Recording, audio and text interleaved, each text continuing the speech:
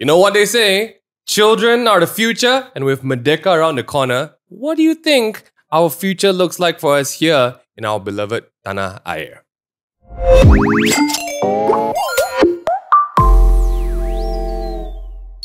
Hey, welcome back! Okay. This is disgusting. Have we never gotten that level of applause? Disgusting. Stop it. This is disgusting. Roy's face is red. What is going on? It might be the light. All right. Welcome back, everyone. It is a happy Monday. Happy Monday. At the time of hearing this. And Selamat Hari Merdeka. Yeah, last it's week not around was the corner. Merdeka. Sorry? Last week. It was last week. Last week. Yeah, it was last week. Belated Merdeka. But Malaysia Day is coming. So I like to think of Merdeka to Malaysia Day as like the 12 days of Christmas of Merdeka. There you go. Yeah. We actually it's one of the only times we have the same kind of celebration, right? Yeah. And then like party days in between. Only if we have public holidays between. What is? We already have like an award for like the most public holidays. Right? That's what Malaysia we want to like just. We're really on the global. I don't think you want to add another 16 days lah. I believe we could. We can. Everyone, welcome back to another episode. Today, a lot of you are thinking right now, who the heck is this cutie on the chair? Okay, it's me, guys. I don't know where y'all have just not been watching, but we've got an incredible guest with us today in the studio. He needs no introduction, but if you do need some introduction, maybe you're a Singaporean or Australian watching this, it's okay. We forgive you. In Ming Han's good words, who you, what you do. What you do. Who you, what you do. That's how we ask. Okay. First thing first, it's good to know that I know that you call yourself a cutie. Hey. That's a very interesting way to introduce yourself. So my name is Syed Saddiq. I haven't introduced yet, you know. He's just telling us his name, guys. I know. We got a new machine, so okay. Yeah, I'm the Member of Parliament of Muar, a proud public servant of Malaysia and a father to two cuties at home. Actual cuties, cats. Okay. One got for a while. You got me worried there for a bit. Damn it. I guess I'm moving out, mom. Two cats at home. One called Meow Meow, the most fashionable name in the world, and one more Toby. Toby, yes. We got questions about Toby later. He was implicated in. We'll talk about that later. I have a question, and I think this one is coming really from a place of honesty. Okay. Explain to me how your name is pronounced versus the way it's spelled. It's so I've heard many people botch my names many times. It'll be like Syed Saddiq and then Syed Saddiq and then Syed Saddiq. Yes. So yes. I take it with an open heart, but the real way is Syed Saddiq. Syed Saddiq. Yeah. What's the worst you've gotten at Starbucks? Oh, you would not want to know that. That's it's not about how it is pronounced, it's how it is spelled. Yeah, it's spelled. So it's how do I put it without Sheila? Do we have a caramel macchiato for Sheila? No, not that. How do you make it a PG-18? Oh! So if you get what I mean, okay. Especially the second part of Saddiq. So can you imagine how people could misspell that? So I leave it at that. This is real talk. I like this. I like this. We're off to a great start. So we've got a lot of things we're talking about today. Yeah. Jeremy again on the action cam. Say hi, Jeremy. Hello. Okay. Thank you, Jeremy. Hello, Jeremy. Hello. Jeremy, our beautiful showrunner. Where do we go from here? I think singing? we really wanted... No, please. First of all, thank you for making it on the show. Yeah, no, it's a pleasure. This is mad. I also, I just want to say for everyone, the whole hoo-ha at the beginning is we've been shooting how many episodes today? This is 165. 165. This is the first time all these ladies are coming here to watch a podcast. We see you. We'll post them on social media. Yeah, we're gonna post them after this recording. It's in celebration of Merdeka Day. That's what they all choose the belief. Yes. So we're glad you're here. I think when it comes to a lot of the future of Malaysia, you're definitely one of the people I think most qualified to talk about this. Oh, for sure. Not just talking about, but representing the future of Malaysia as well. But before we get into that, I think we want to try and just, get down to the SS, the original SS, the everyday thing. So, kicking it off, first question. Do you have a focus song? Like that song you I do. write legislations and Come laws on. I don't know how it works. It depends whether, so in English, again, this is not whenever I say this, people laugh. Okay. But still, it's the truth. My favorite song is the one by Selena Gomez, but it's not the popular Selena Gomez song. It's a song called Naturally. Right. So it's like, you are the thunder, Do you and I listen am the to that? lightning. Yeah, while you do your work. Is that Yeah, when I want to get pumped up a little bit. You know, it's like thunder and lightning together, Thunder even though and lightning. at times it doesn't make sense. But yeah. But my perjuangan song, you know, when you want to enter a battle or war, or then when I was about to, when I was representing Malaysia at the international stage on debating, is Mentera Semerah Padi. It's by M. Nasir. It's amazing. Wow. We Okay. need to get M. Nasir on. Okay. Yeah, you must. We need to. Yeah. Okay. I don't know how, but we'll So get that's it keeps me alive, you know. Wow. Yeah. Okay, this has to be some song. So we got to check this out after that. Okay. I We like gotta check this that. out. The next question I have for you, and this one's interesting because I'm going to point at something. Mian, the aircon controller's on the table. Oh. But speaking of which, check out the segue, guys. Have you ever pointed at somebody like this rather than this? Is it a thing? I think point out to someone. So whenever I get into my angry mode, right? Oh. It's always like, but it's never like to the person. It's always right, what right. correct, yeah. But Okay. usually when you know, the more polite way, people say, oh, like this, you know, because people say like in I don't know whether this is a part of Malay culture. People say when you point this way, they're like 4 of the fingers pointing back at you. But my mom used to say that. Yeah, but when you point it this way, probably like you don't use your jari telunjuk. Jari telunjuk is like to some extent very rude. Right. So like when you do it this way, it's like less rude. Less rude lah. Yeah, but to be still got 4 honest, fingers, right? I mean, yeah, that's true. That's why I actually do not understand the real reason behind it. yeah. But anyway, it's better to do this than but this. it's a very is it a very politician thing like this one? Like I realize like when Obama speaks as well, Yeah. he doesn't point up. It's always just you know, he's just Oh constantly. yeah, doing that's that. true. That's true. So I'm feeling that like right? maybe I need to start doing this, and people take me a bit more seriously. I'm fairly certain it's not Yeah. your hand gestures will not define. Okay, like when I'm at the everything. fruit store, auntie, tembika satu. It's a very Mango satu.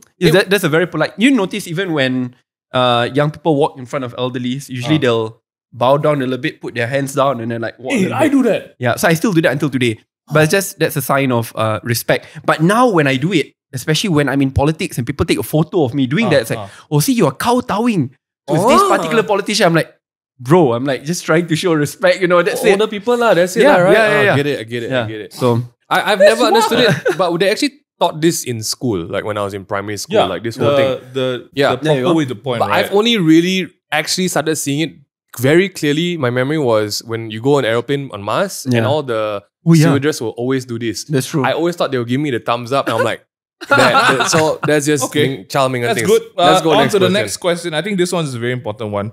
A lot of people are curious. Why is Toby so chonky? Walao, don't. Is it worrying at some Don't, point? chonky is another way to say fat lah, right? I don't know. You said it, not me. Don't fat shame my cat lah. So in a way, I think maybe because he's filled with love It's true. and compassion. I think, you know? I think all cats should be fat. Yeah, but to be honest, I actually do not know why it's like that. Because like, you know, I really, you know, taking care of a cat is like taking care of a son, you know. Yeah. It's actually very costly, especially when Toby is so picky with what food he eats. So like, you'll have the typical meal, but every time about 4 to 6 p.m, he will always bug the hell out of me and will want to get this special treats. tuna meal, the treats. The treats. But usually I'll, you know, whenever he gives like this meow meow and this very sad face. Yeah. So you have to give in, right? It's a form of like emotional blackmail. He really knows what's up. But the reason why I thought like Toby would still be very fit Yeah. is because while he eats a lot, man, like, that cat really exercise, like will run across the house every day, will like catch out everyone all the time, wants to be the center of attention. Whenever a crowd comes, he will not shy away, he will sit on the table. So if there's ever a way, you know, if anyone wants to get my deeper secrets, they'll really put something in the cat. But yeah. So yeah, because the cat listens to everything. The cat can. We gotta get that some of that, man. I think My Toby goodness. is silently taking meow meows. That's true. That's the Meow only meows. that's the only explanation. Because Meow Meow is the princess of the house. Right. You know, so Meow Meow will always act very sombong, man. You'll see, and then Meow Meow will like, oh, will act like the princess, you know. When people Right, come, will just show herself for like a few seconds, and then everyone like, wow, Meow, and then we'll go away. Wow, man. Yeah. Oh, dah pergi.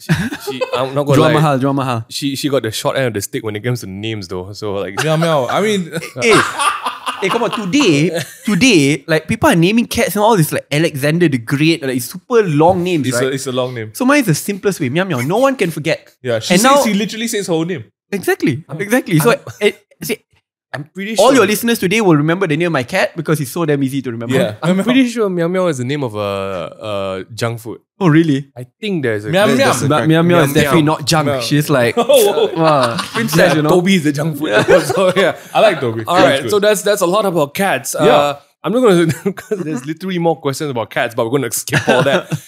Now that we kind of know what you kind of do, what's your honest question, just daily routines, out of pure curiosity. I mean, it's quite. I can be quite OCD in some parts. Oh, okay.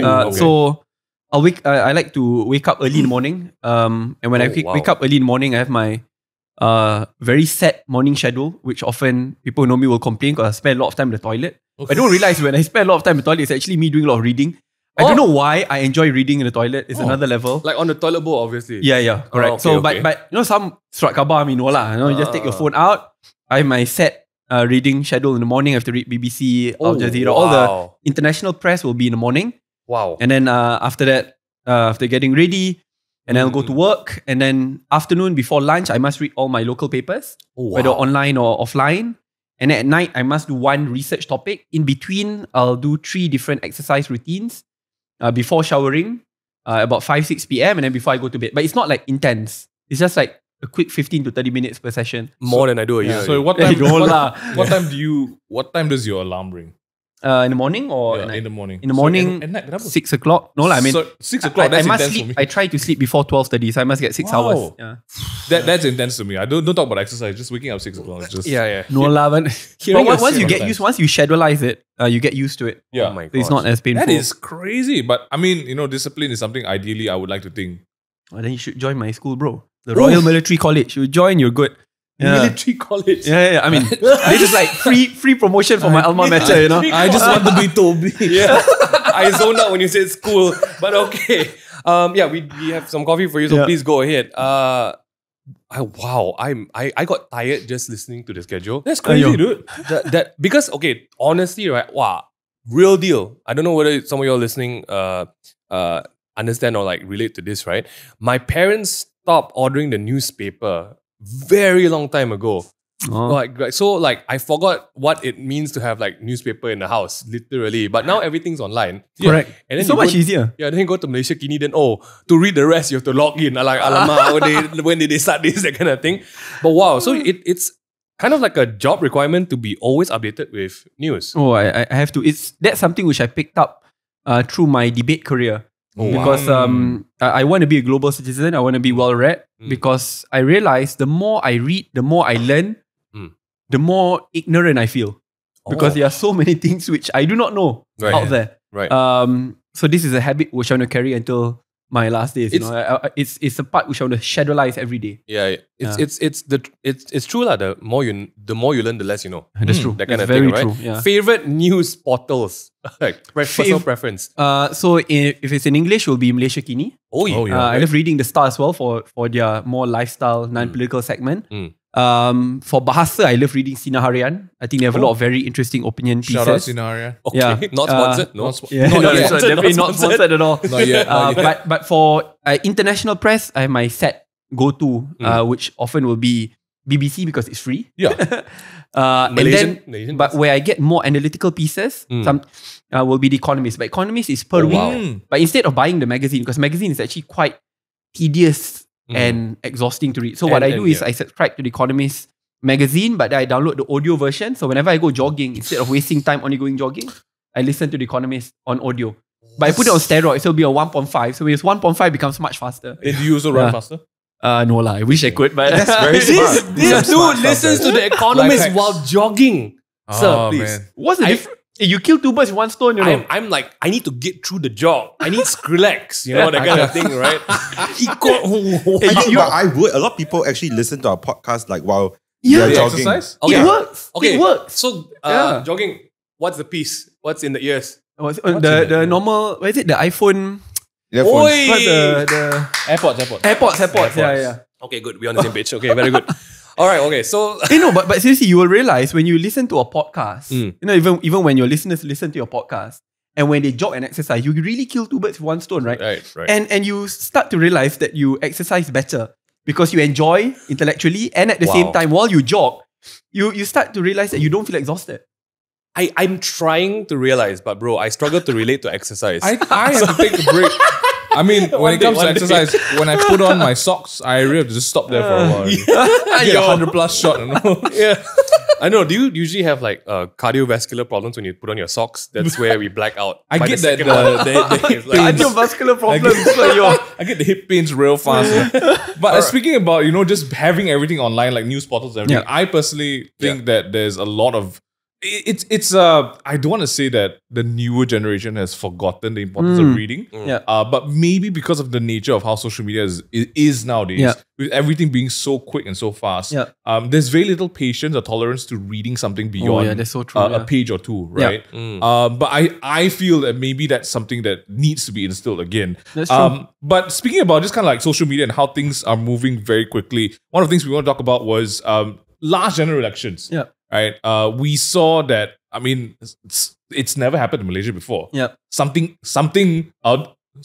quick other than the previous party took over. Right, and I think a big part of it was due to the social media. Yes, and how people were amen. Just kind of like Twitter was wow. It was the GOAT platform, man. Like the updates and everything. That's true. But with general elections coming around the corner again, do you feel that social media has it's suddenly not a by the way thing anymore, like in the past couple of years? If anything, I predict not just for this election but for future elections, social media will effectively become the kingmakers of Malaysian politics because it democratizes the landscape so much that anyone and everyone can partake in a decision-making process. Like literally anyone who sets up a Twitter account or a TikTok account now can do a very short video and share it with the public and their views will be heard.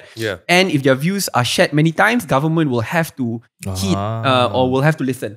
Right? So effectively, now politics is not just for the power brokers, the political elites.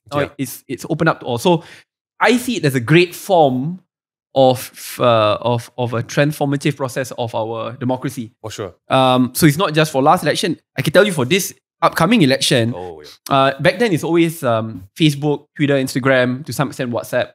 Next election, I think, will largely be dominated by short videos on TikTok, Reels, and will be shared widely via WhatsApp. And now you see a lot of young people reading their news, no longer on all the portals I talked about. They actually go on TikTok early in the morning to get their news. It's right? true. And because it's so easy, it's fun, it's well edited, 15 seconds. But you notice that young people's attention span is getting shorter and shorter. And it's not just young people. Like even when I was investigated recently by the police, I noticed almost all of them have TikTok in their phones, It's a thing. And then like front page. And the fact that my father, is relatively old, has like TikTok and are watching TikTok videos, if not on the app, on WhatsApp. Like, early morning when you wake up in your family group and then I love that. Oh my gosh. Are we in the same family? Because we will all have this kind of things, right? But back then they'll always send, this really badly edited good morning message, But now it's like with the flowers in. Yeah, correct. But now it's a badly edited TikTok video, right? So it's transforming. My dad out of nowhere literally sent a TikTok link in our family chat. There you go. I took a while. I thought my dad's phone was hacked. But my dad's on freaking TikTok. And I just want to shout out to all the uncles and aunties out there. Hey, shout they out. don't know how to use social media, but they can download the video and then upload to WhatsApp. How? That's true. Why are you ripping people's videos? There's this thing called copyrights and piracy. No. But okay. You got to share on the WhatsApp groups. That is that's true. But it's true. I think, right, like social media has given everyone like true democracy of speech. Like because as much as anyone want to control anything, you can't control the internet. Like the hive mind. They try. Right? And that's great because back then, young politicians like myself, and I'm sure many others out there, will never be able to pierce through the wall of information monopoly because in order for you to come to politics, you must kowtow to the same political elites, the same corporate elites who control all the media houses in Malaysia, who then also control political parties. So it's very hard to equalize the playing field. But now with social media, I mean, yes, you may not be reported by the mainstream portals, but your Twitter account could be shared tens of thousands of times, which is the combination of reach by all mainstream media combined. For sure. So I think that makes politics a lot more exciting. Yeah, I remember when, I think this was the last elections, when there were reports all over Twitter that voters were getting blocked and everything. And you saw how everyone, and it was like the perfect storm because like a lot of Malaysians wouldn't dare to do that in person.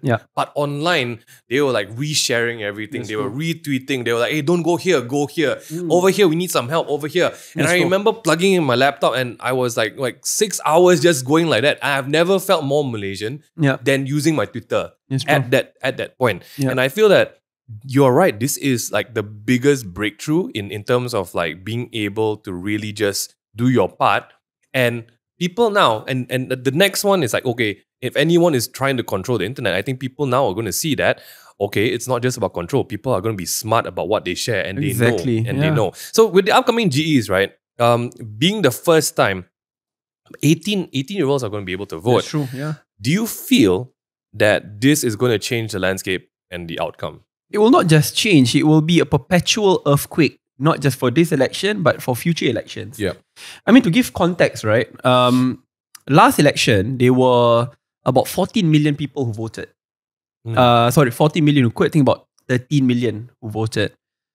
Next election, it will be 21 million. Oh, man. And the additional 7 million are almost exclusively young voters. And to put it into numbers as well, or percentage, last election, there were about 40% of voters who were below 40. Now they'll be about 55 to 60%, which is a huge increase, which means that the biggest voting bloc in Malaysia will be made up of young people. The reason I feel very passionate about this, when I was serving in cabinet, I realized it's always a zero-sum game, right? The budget is finite, let's say it's 250 billion a year. And then there'll be all groups contesting for the budget. And it's very easy to preclude young people because people say young people are too young. They are very inexperienced. They don't have networks. They often don't turn up to vote. They don't care to read about political issues, etc. But once you increase the voting bloc to be the most important voting bloc, instantly after I got only 18 through, I was able to push for cabinet to accept a 6.5 billion job stimulus package exclusively for the young. Previously, it was very hard to push for this. Now when they realize, young people are the kingmakers, it matters. And now you see, not just for one political party, for all political parties, even the most traditional conservative political party like UMNO and PAS are talking about increasing youth representation, fighting for Grab and Foodpanda riders because a lot of them are young. The point is that now there is a contestation of ideas on how to win over the young voting bloc. So I think this matters a lot because it's not a hyper-partisan political agenda. If anything, it tilts back the power imbalance now in the hands of young people. Back then, young people are disenfranchised, disadvantaged. Now, I think equalizes the playing field for young people. Now, I'm foreseeing like it's going to be a requirement that everyone has to learn the TikTok dance now. Dude, right? It's going to be mad. Can you imagine everyone like... like you rock up to Parliament like, early, right? They have the phone at the side. Everyone's got ring lights and then you see like the oldest one just kind of like doing nasty body waves. And this is the funny part. I remember when I was the first politicians to get on TikTok. When I was on TikTok, I mean, there were so many, the older politicians and the more conservative political parties saying, Saddiq is misleading the youth. TikTok is like where people dance and everything. You should not incentivize young people to go on TikTok because then they will forget their religion. And now the same people are saying that are already on TikTok. Is that it? Right? They are on TikTok. Their whole party's on TikTok. So it's funny to see how trends change because if anything, the only time I dance on TikTok is like with my cat, right? The other parts I actually do proper serious videos.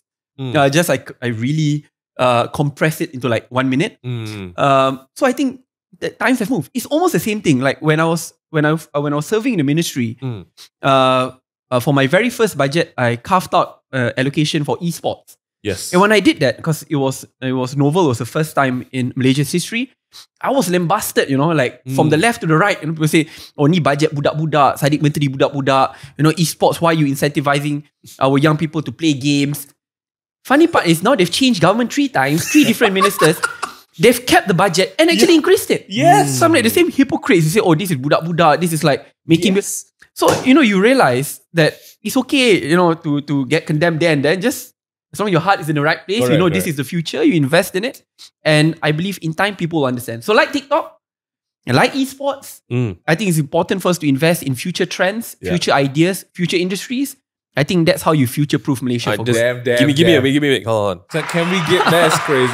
That's crazy. Hey. If someone put like a rap beat to that shit's fire, man. That's all I'm saying. What they're really concerned about is, I think, is the cat. The cat is the one that the Ajaran said. They're jealous. There's They're jealous. the cult of cat online, right? Yeah, I think my cat is more popular than me. I think we'll be able to. My cat will be able to dethrone me in more. So I'm very worried. I like it though. You're right. I want to touch on just like what we were talking about in terms of there is a perception of young people, like you said earlier, like these young people, they're not reading enough. They're not getting enough information, right? Yeah. When it comes to social media, so it's a very fine line here because yes, social media plays such a big role in educating, in spreading awareness so that younger people are getting the information. Yeah. But sometimes, again, because it's taken at face value, is it sometimes a danger? Because, you know, like, for example, I'm a young person. Yes. I'm about to go to college. That's true. I see a TikTok video slamming like this politician or this thing, this issue. And maybe that account is biased towards it. Correct. Yeah. I may not put in like extra reading hours because I'm like, oh yeah, I'm not gonna go and check Google for this. I see it, I think it's face value, and then That's that true. becomes my stand on that. Yeah. And I feel like a very good example of that is it's weird, but if you look at the way like the whole Amber Heard and Johnny Depp case correct. was, Yeah. people very easily took sides Correct. based on just one post. Yeah. Or just one story or one picture, right? Very true. Do you feel that there's something that is potentially a danger for young people when it comes to just kind of like looking at social media and how their own stance on issues in the country plays like that like a relation? So I guess what I'm trying to get at is like, do we need to do our research a little bit more? 100%. I mean, that's why social media could potentially be a double-edged sword, right? On the one hand, it democratizes everyone. On the other hand, it could actually be a tool of fake news. Yeah. I mean, if you look at the recent elections in the Philippines, it was TikTok which really propelled Marcos Jr. back into power. And if you actually watch the videos, they're like blatantly fake news. And it's not just the Philippines. If you follow the Colombian presidential election, it's the same. And many of the new elections defined by TikTok. So it is a double-edged sword. However, while I say that, I think people forget what is the alternative. The alternative scenario without TikTok, without Facebook, without Twitter is a world in which the political elites monopolize information dissemination through mainstream portals, right? Where they can really put in billions of dollars to control the big players, which will then control the narratives in their respective countries. So, yes, social media could be used for evil. However, that's why it is important for all users of social media to be responsible, to always fact check, to always get different sides of the stories in order for us to become informed citizens instead of one which blindly follows a particular news. I think a very good example of that was even just the whole vaccine period, right? Like not just young people, older people were just sharing articles. Got some warm water. I took the warm water. I took the vaccine. Now I have a tail. It's stuff like that, right? It's just people see it. They're like, oh, this is sensational. That's true. I'm gonna share it. It's the gospel truth. I think that's where the paradigm is going to shift, right? Because you're right. The only alternative is already something that's controlled. But I think what a lot of people who are missing out on is we are merely the generation that saw this whole digital era come into effect. But kids are growing up in this digital era, and they will learn the wisdom to get around things, right? They will doubt. They will be critical thinkers, and I think that's the best chance for democracy that we got, and it's going to change. And speaking about using brains, like let's just lead up to the next one, right? Brains, being smart, something that's it's a harsh reality as well, right? Because I mean, you know, we know your debate, study, A, right? What would you have been doing if you weren't doing politics? Oh, teacher. That's I mean, when I was much younger, I always wanted to become a singer or an astronaut. Right. Even though I cannot sing to save my life. Don't believe it.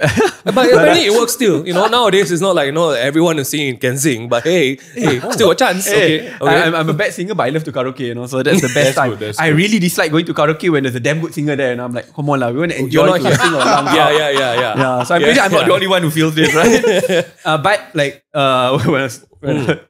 when I became a better person, I really wanted to be a teacher because I come from a family of teachers. My mom is a teacher. She dedicated her life as a civil servant teaching. My aunties, uncles, filled with teachers. Right. So even before I joined politics, I was the youngest part-time lecturer in the university. I had the privilege of teaching in more than 25 countries. Even when I was active in politics, then prior to GE14, where once you're active in opposition politics, you immediately lose almost all sources of income. Now I think things have changed. I could still teach abroad. I could still teach in Qatar. I could still teach in China, Indonesia. 25 countries. Yeah. I don't think I can even name 25 countries. I can name two. That's crazy, dude. Geography was not my... Okay lah, 4. Thailand, Indonesia. Philippines. I'm smart, guys.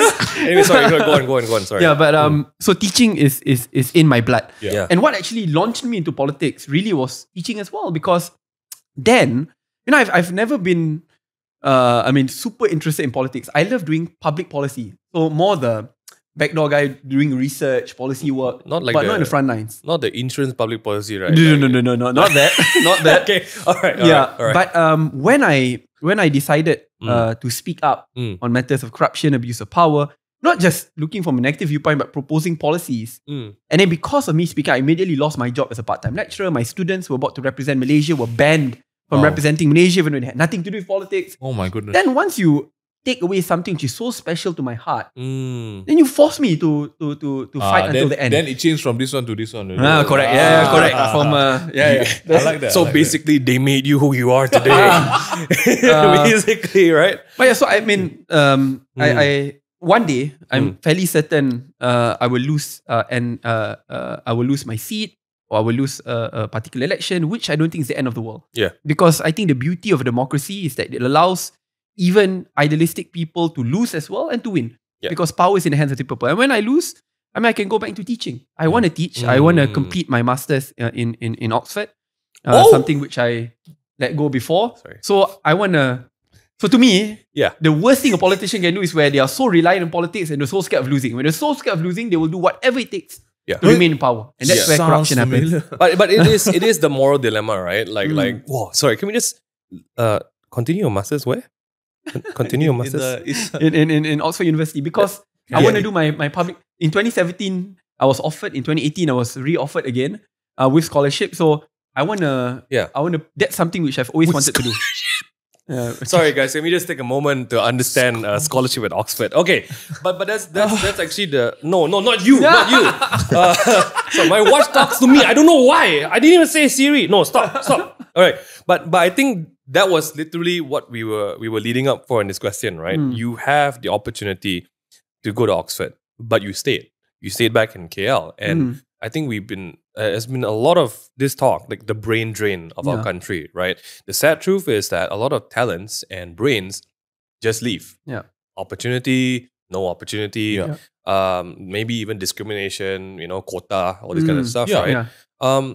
What made you stay back? And in that terms of what made you stay back, these people who are leaving are also our best chance to make a better Malaysia, right? Yeah.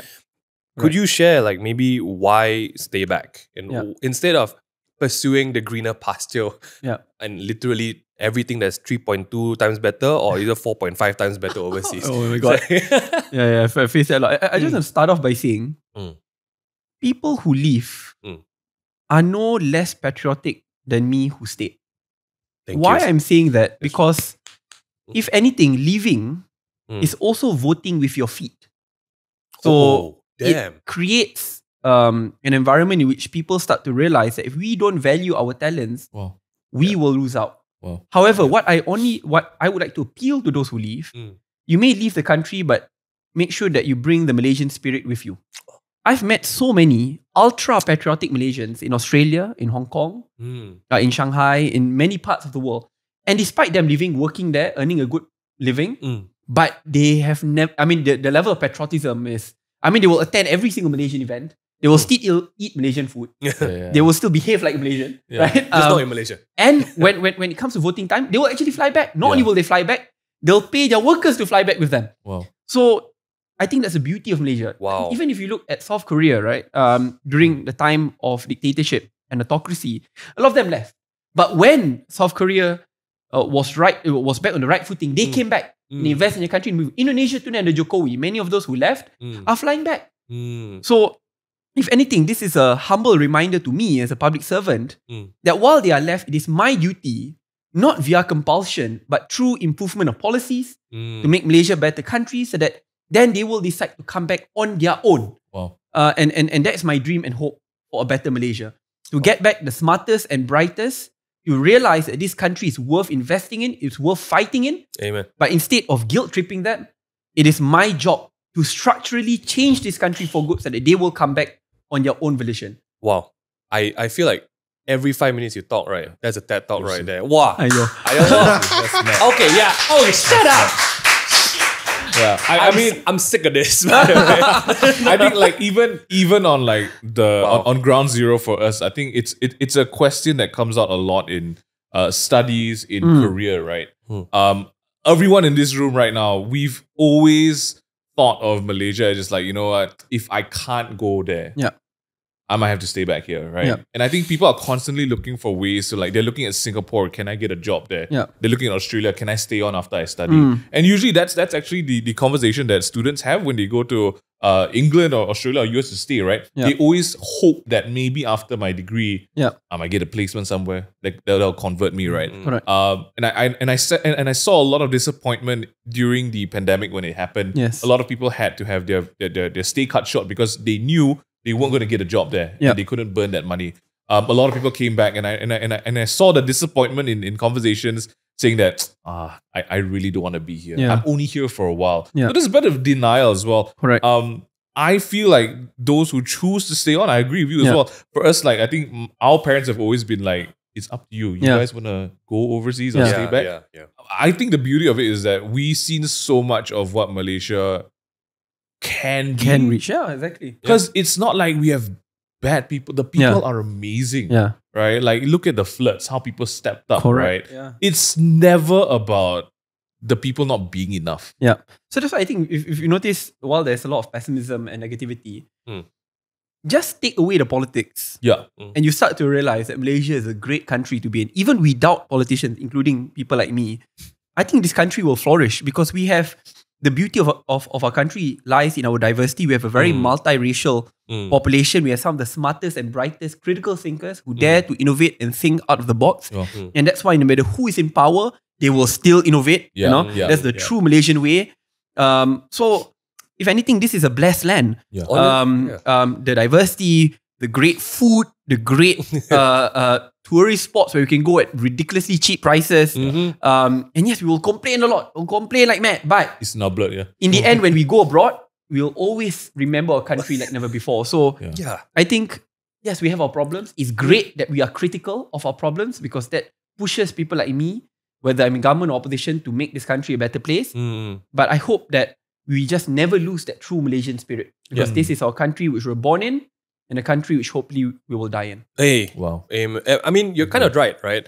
It's like with or without politicians, I think Malaysians already feel like we're doing this without the politicians. So, you know, we can you imagine what more we can achieve if the government is actually side by side, right? I feel like I always put this on Twitter that people don't realize we're a petroleum producing country.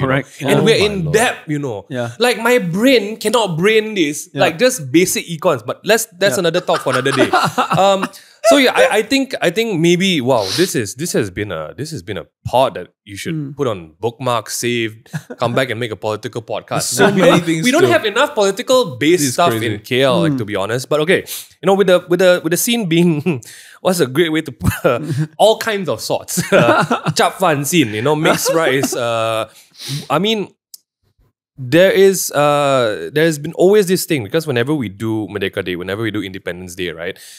A lot of brands or a lot of people will be like, what's the first step to change? And everyone says, go vote, go vote, go vote, which is great. Okay, we know the action is go vote. But if people, let's just, because I find that the problem is you will always tell people you want change, go and vote. Go and change, go and vote. Because and then people are like, yeah, I'll go line up. But honestly, right, I'll switch the question. Yeah. If people want change in this country, what does it take? It cannot just be about voting. I mean, voting is a crucial part. But democracy is more than an election day which comes once every 5 years. If anything, the best form of democracy is something which you carry with you every day. What can you do? If you're a person at home, you are on social media, vocalize your views, agreements and disagreements. And even in the smallest of ways, if 5 people read your post, they will be impacted by it. Talk to your families and friends in office and at home about issues which concern you. And then from there onward, if there's a petition, sign a petition. If there's a protest which you agree in, join. If there's a trauma which you agree in, join. That is an everyday process. And if you can't, because you have a lot of work, it's okay. Right? Follow your time, but never ever lose interest in sharing your views or disagreements on a particular issue. Yeah. Because the best way for the worst of politicians to stay in power is when good people remain silent. Oh. And that's where the other more good people, right, who are vocal think that they are alone, that there's no one who share the same views. But when we all speak in the same voice, and we learn how to agree to disagree, that makes democracy louder and better. So my suggestion is, I mean, you don't have, people think, oh, you must join politics or you must just vote. It is a continuous process. And can you imagine if every single Malaysian who believes in diversity, a moderate Malaysia, truly multiracial, meritocratic Malaysia, who believes in a prosperous Malaysia, one which is governed via good governance, play a role in shaping viewpoints, not just through social media, but talking to your friends and family members, calling them during election day, or even outside of election day, sharing news articles on WhatsApp group. Right?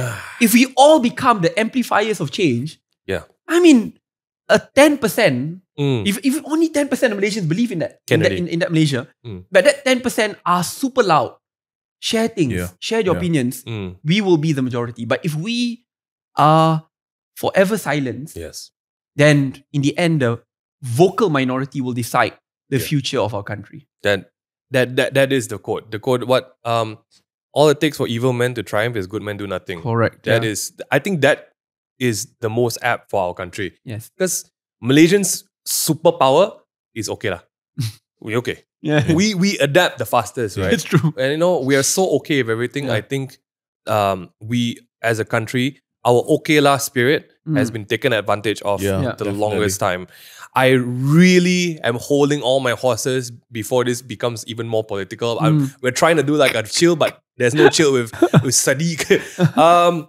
That's the pod for today, dude. That is, like, thank you. Where it is, man. Before people need to start taking out their notebooks and jotting down more stuff. I think it's, remember that that's such a great place to land on to wrap this up, because the general elections are literally anytime now. That's true. Might be now. And, right now. And I feel like maybe just want to close on this before we wrap up the pod.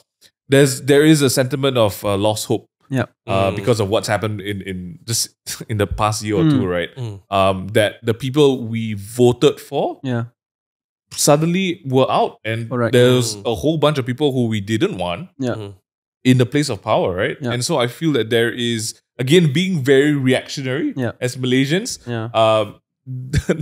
We're a little bit, I guess, broken in the sense that why is this going to be any different? I just want to share, the same politicians who stole your vote in last election by betraying the people's mandate are the ones who are praying and hoping that good people like yourselves will not turn up to vote.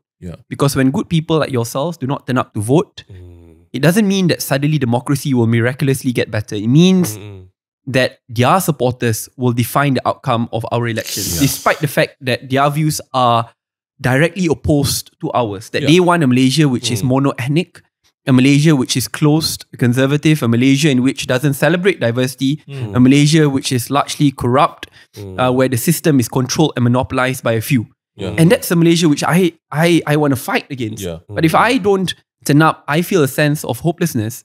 I'm actually just rewarding them. It's true. But imagine if we all come together, put aside that sense of hopelessness, convert that negative energy into that fighting spirit. That enough is enough. This is our country.